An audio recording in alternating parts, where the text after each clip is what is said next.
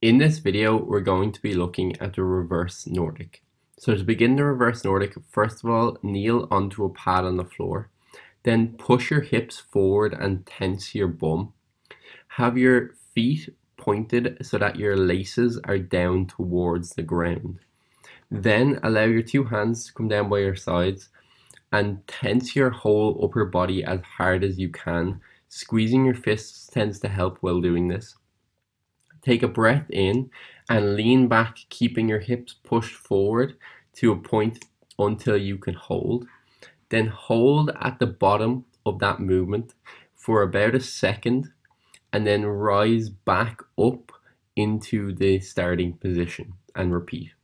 Do this for your desired number of reps and be careful of only going to within your capabilities. If you do lean back too far, you will not be able to rise out of it. Thanks very much for watching. Have a great day.